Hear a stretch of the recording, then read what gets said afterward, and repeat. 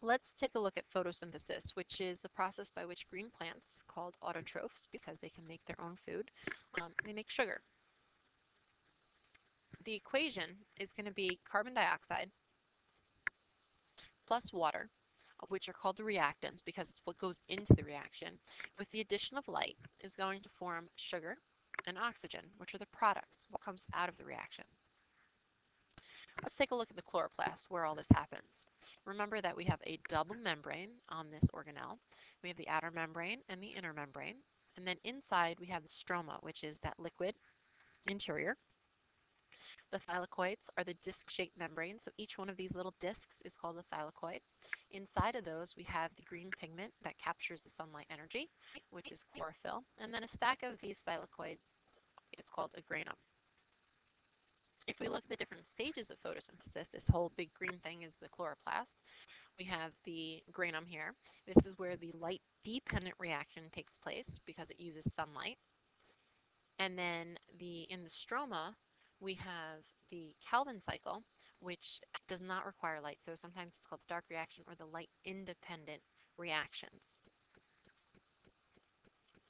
If we look a little closer, now we can see our input of sunlight energy into the thylakoids, and also water goes into that. And from this reaction, we get oxygen.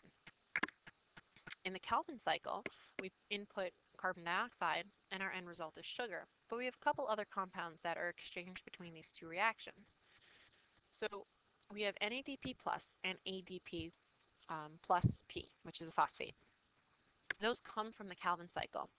And then from the light-dependent reaction, we get ATP and NADPH, which are actually the compounds that are carrying the energy. They're kind of taxiing them over from the light-dependent reaction and going to the Calvin cycle where the energy is going to be used, and then those compounds return to pick up more energy. So let's look at that a little closer. Let's talk first about what ATP really is. It's adenosine triphosphate, meaning 3 phosphates. It's a usable energy for the cell, so the cell uses it to do work such as active transport. The molecule is made up of adenine and ribose. Ribose, remember, is a 5-carbon sugar, and together those make adenosine. Then we have this chain over here, and these are the phosphates. Remember, 3 of them for triphosphate.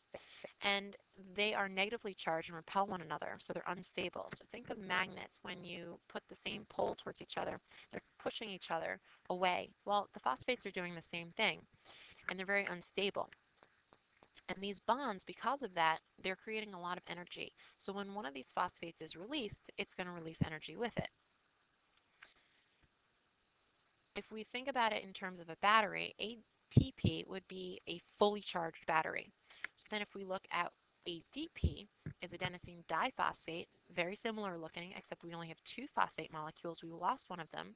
And when that happens, that energy was being used. This molecule now is only a partially charged battery, so it needs to pick up another phosphate in order to be fully charged. So ATP and ADP are used constantly, and they're basically recycled. So when ATP loses a phosphate, energy is going to be released.